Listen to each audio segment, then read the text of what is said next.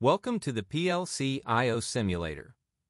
In this video, we'll explain everything you need to know to get started using the tool.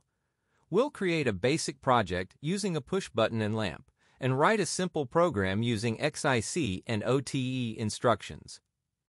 Begin by defining the I/O for the project. From the I/O tab, click the normally open push button symbol to add it to the project. A tag is automatically created with address DI0 and alias PB1. Next, click the lamp symbol to add it to the project. A tag is automatically created with address DO0 and alias lamp1.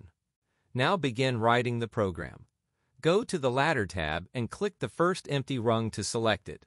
Click the normally open X.I.C instruction from the Favorites toolbar to add it to the rung. Use the drop-down to assign the tag PB1 to this instruction. Click the coil icon in the Favorites toolbar to add an Output Energize O.T.E instruction to the rung. Use the drop-down to assign the tag lamp1 to this instruction. Finally, change the PLC mode to Run to start the simulation.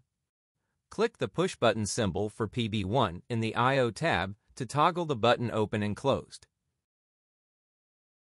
Click the Share icon in the File toolbar to generate a unique link for your project. Click Copy Link to copy the link to your clipboard. I hope you found this video helpful.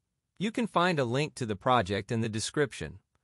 Good luck, and thanks for watching.